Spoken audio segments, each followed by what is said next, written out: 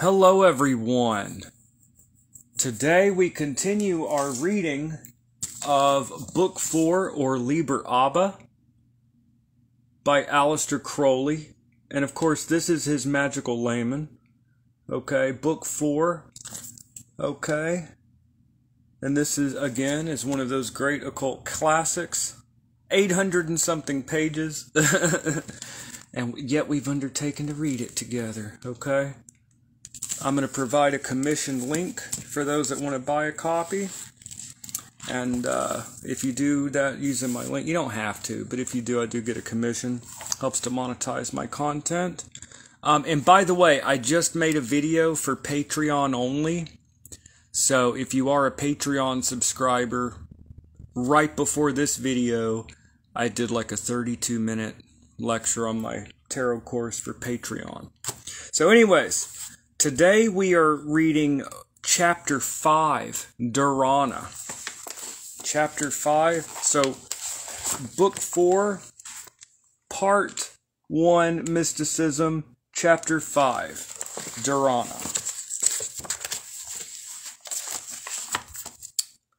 Now that we have learnt to observe the mind, so that we know how it works to some extent, and have begun to understand the elements of control, we may try the result of gathering together all the powers of the mind and attempting to focus them on a single point. We know that it is fairly easy for the ordinary, educated mind to think without much distraction on a subject in which it is much interested. We have the popular phrase, revolving a thing in the mind. And as long as the subject is sufficiently complex, as long as thoughts pass freely, there is no great difficulty.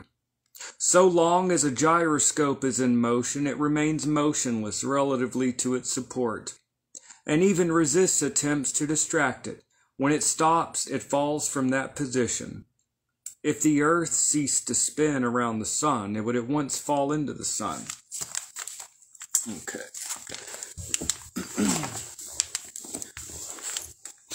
The moment, then, that the student takes a simple subject, or rather a simple object, and imagines it, or visualizes it, he will find that it is not so much his creature as he supposed. Other thoughts will invade the mind, so that the object is altogether forgotten, perhaps for whole minutes at a time, and at other times the object itself will begin to play all sorts of tricks. Suppose you have chosen a white cross. So you're visualizing a white, this is talking about like you're visualizing a white cross just as a symbol. You're doing a visual, you're focusing on this one object, mental and meditation. Suppose you've chosen a white cross.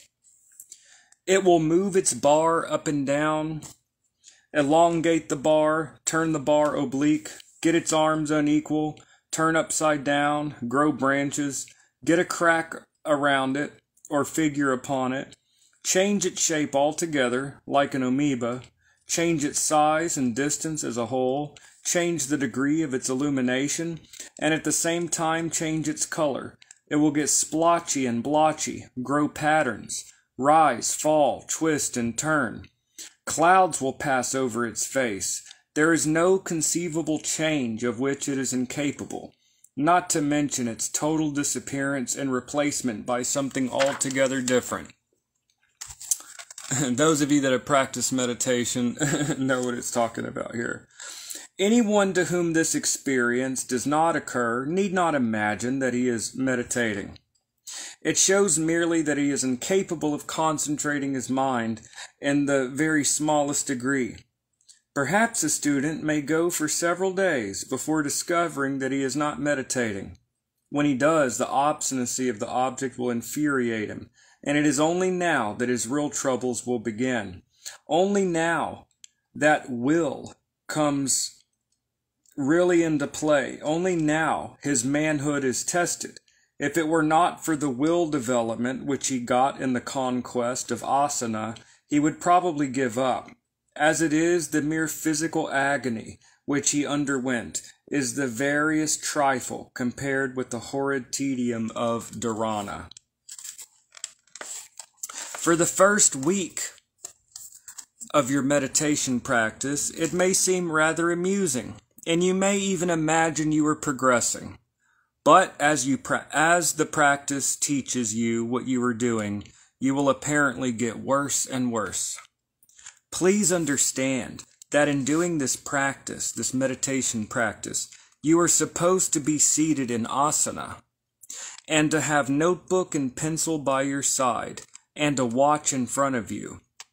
You are not to practice at first for more than 10 minutes at a time, so as to avoid risk of overtiring the brain.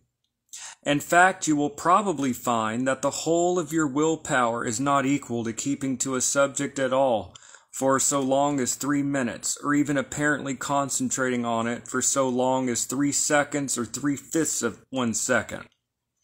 By keeping to it all is meant the mere attempt to keep to it. The mind becomes so fatigued and the object so incredibly loathsome that it is useless to continue for the time being.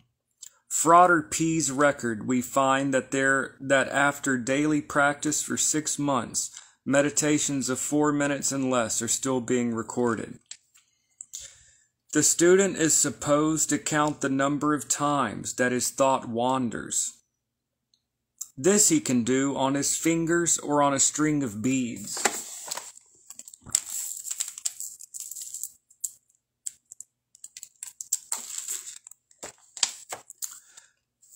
Okay. If these breaks seem to become more frequent instead of less frequent, the student must not be discouraged. This is partially caused by his increased accuracy of observation.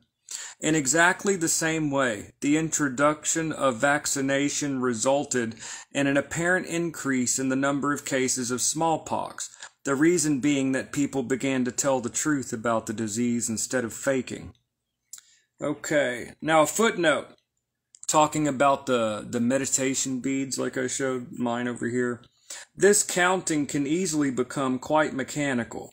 With the thought that reminds you of a break, associate the notion of counting. The grosser kind of break can be detected by another person. It is accompanied with the flickering of the eyelid and can be seen by him. With practice, he could detect even very small breaks. Okay, that's the end of the footnote. Soon, however, the control will improve faster than the observation. When this occurs, the improvement will become apparent in the record. Any variation will probably be due to accidental circumstances. For example, one night you may be very tired when you start. Another night you may have headache or indigestion. You will do well to avoid practicing at such times. We will suppose then that you have reached the stage when your average practice on one subject is about half an hour, and the average number of breaks between 10 and 20. One would suppose that this implied that during the periods between the breaks one was really concentrated, but this is not the case. The mind is flickering, although imperceptibly.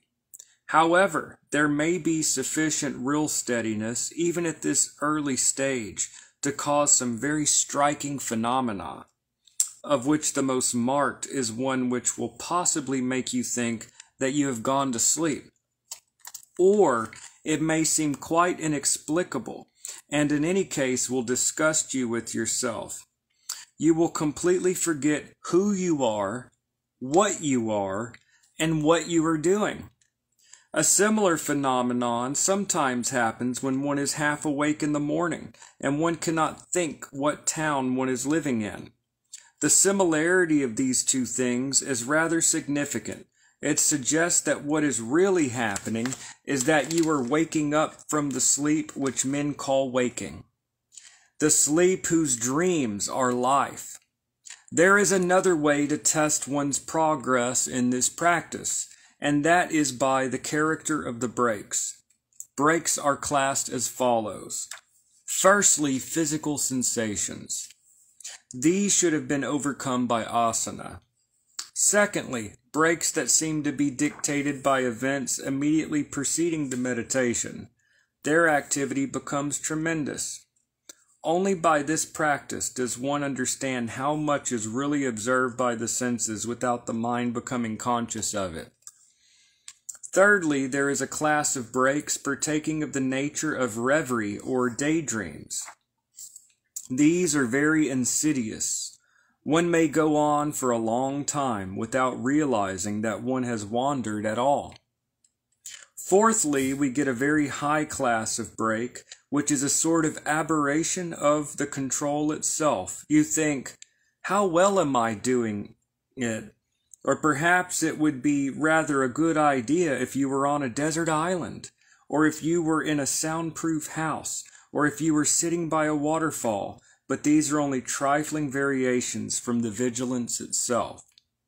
A fifth class of breaks seems to have no discoverable source in the mind. Such may even take the form of actual hallucination, usually auditory. Of course, such hallucinations are infrequent and are recognized for what they are. Otherwise, the student had better see his doctor. The usual kind consists of odd sentences or fragments of sentences, which are heard quite distinctly in a recognizable human voice, not the student's own voice or that of anyone he knows. A similar phenomenon is observed by wireless operators who call such messages atmospherics. There is a further kind of break, which is the desired result itself. It must be dealt with later in detail. Now there is a real sequence in these classes of breaks. As control improves, the percentage of primaries and secondaries will diminish, even though the total number of breaks in a meditation remains stationary. By the time that you are meditating 2 or 3 hours a day, and filling up most of the rest of the day with other practices designed to assist, when nearly every time something or other happens and there is constantly a feeling of being on the brink of something pretty big, one may expect to proceed to the next stage, dhyana. Okay, and that is the end of Chapter 6, Dharana, once again, of Part 1 of Book 4, Liber ABA or Liber ABA. I highly recommend this book. This is one of those great occult classics, okay? And it deals with the 4 aspects, okay? Mysticism, yoga. So you hear a lot about yoga. So that's the end of that. Yeah, it talks about yoga, meditation, asana, the 8 limbs of yoga, or Ashtanga yoga, the 8 limbs. And, so that was talking about Dharana, concentrating the mind. And I'll see y'all in the next chapter tomorrow or this evening. I just wanted to announce on my Patreon, I did a tarot video, and I talked about the back of these, the Hermetic Rose Cross, and what this means. So, and I'm going to continue making these videos, so that was for Patreon only. And yep. And I just wanted to explain, though, right now there's not a whole lot on there.